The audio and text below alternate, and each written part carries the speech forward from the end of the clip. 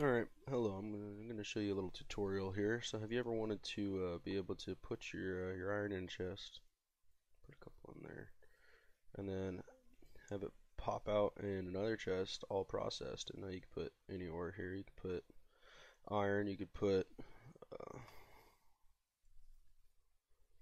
lead, or you could put basically any kind of ore. Let's do one of these maneuvers here. Put two in at once, you put three in at once, doesn't really matter.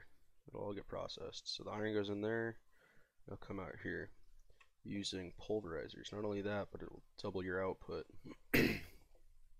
Double your output with this setup. This is the not so fancy version, but we're going to show you how to do that today. So, what you're going to need, I'll do this in all these here. Do this in we'll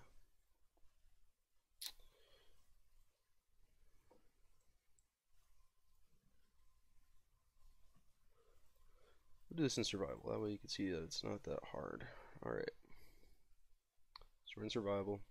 These are the materials you're going to need. For the pulverizer, you're going to need 2 flint, 4 glass, 4 tin, 6 iron, 3 redstone, 4 cobble, 3 oak wood, 1 gold, 8 copper. For the furnace, you're going to need 8 brick, 1 gold, 3 redstone, 5 iron, 8 copper, 4 tin, 4 glass. This is just, I'm going to show you how to make bricks here at the end. If you don't know how to make bricks with clay, the chest is, you should know how to make that, so I just put that in there. This is how you make flux duct right here. 6 redstone, 1 lead, 1 glass, another lead, and then this is how you make item ducts. 2 tin and a lead, and then a servo, which you're going to need. So you need a glass, 1 redstone, 2 iron, and 2 iron nuggets. So let's go a crafting table here. Alright, so what you're going to do, so to make these, we're going to go, first we'll make the pulverizer. So the first thing you're going to need a piston. Recipes like this, not that hard. Craft one. There you go. Then what you need is a machine frame. Again, not that hard, but first you need a tin gear. And get a tin gear, it's 4 tin and an iron. That tin gear. Then you need to finish out your machine casing with the gear that you just got. So 4 glass and then 4 iron and that gear. Your machine frame. A coil here, so 2 redstone, a piece of gold. And then you need 2 copper gears, which are just 4 copper. Make another one here. Alright, so then you make a pulverizer. You just put it out there, you got your 2 flint, your piston, machine frame, redstone coil, and then your 2 gears. Bam, pulverizer. Done. Alright, next thing you're going to need a redstone furnace. And this will all be powered off of RF, which is by far the easiest form of power to get. So, piece of redstone, got that. Bricks, take your 4 little bricks, make that. Easy enough. You need 2 of those. Craft this up together. Then you need another machine frame, so another tin gear, or should you make that, so that's easy enough. Then you need 2 more copper gears.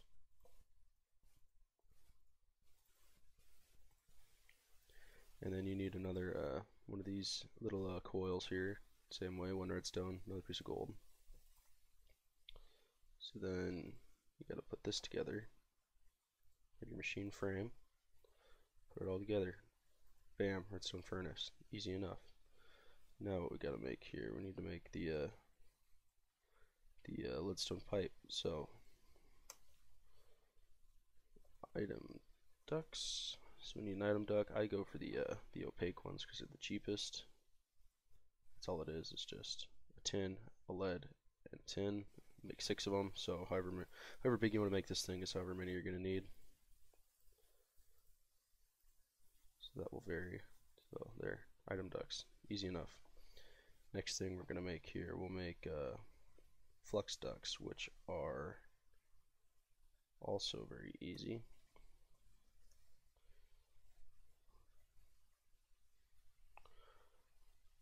Leadstone flux ducts. 2 pieces of lead, piece of glass, 6. Lead, redstone, glass. Again, you might need more or less, more than 6. That's up to you. Depends on your setup. Lastly, we need a servo. So it's just the basic servo will work. 2 iron nuggets, piece of glass, piece of redstone, and then 2 pieces of iron.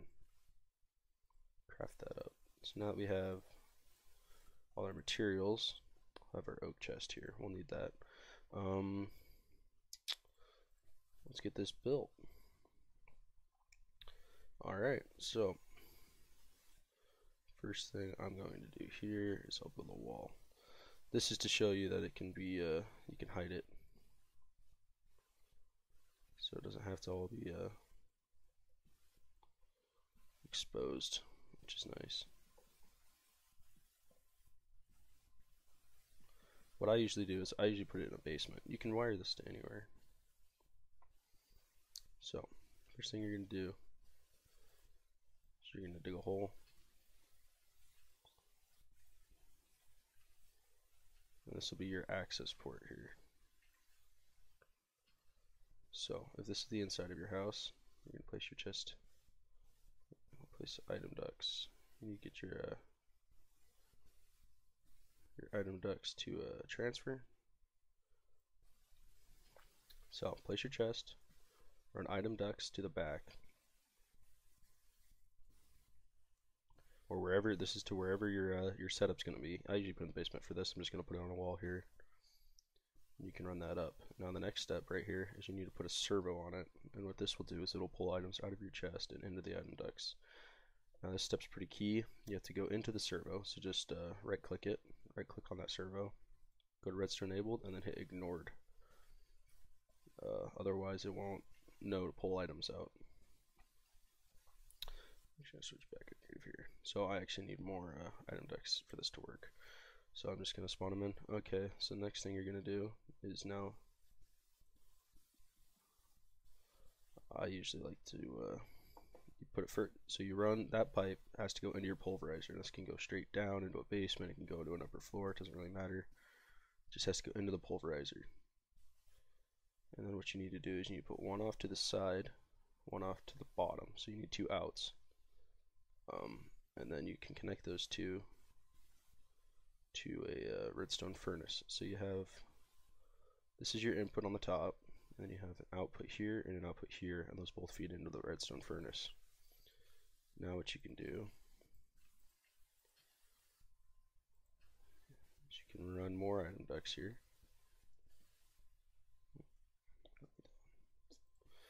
You can run item ducts into the bottom of the furnace. Okay. And the last step is you need to power everything. So I'll just go here. I'll just get a generator. Oh. Yeah, a simple furnace generator will work. So I'll just stick that right there.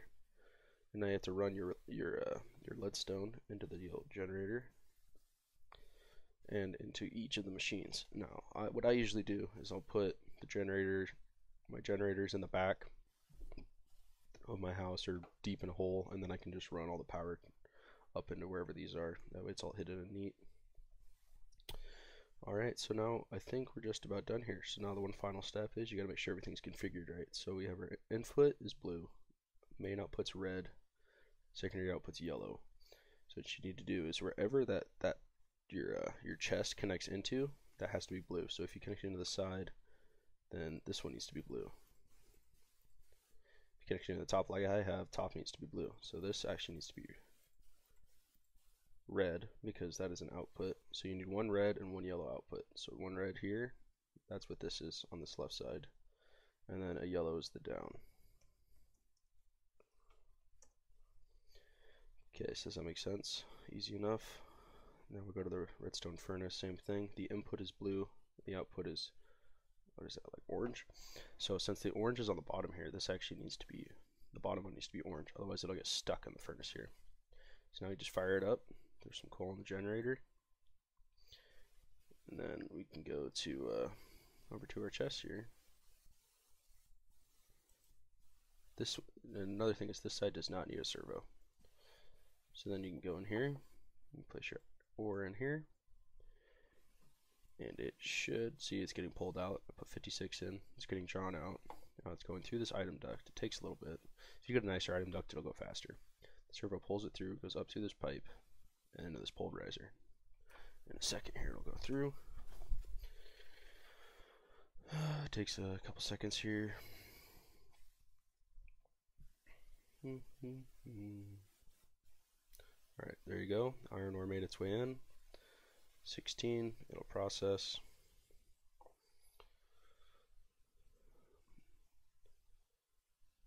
So pulverized iron's in the red, okay? So since the output's right here, in a second it'll get pulled out and put into this redstone furnace. Alright, see how they're moving out? They're leaving. Now they're going through this pipe. And now, sometimes with different ores you'll get two outputs. So like, I think iron will produce iron and nickel. And then so the nickel will come out the bottom. But that iron's going through here, and it fell in here, and now it's in here. And see, now it's smelting there. It's popping out. Where's it going? Well, it's going into that item duct. And then into this chest. Just like that. A couple other things you can do with this. So this setup here, it's in a house, nice and neat, you can't even tell.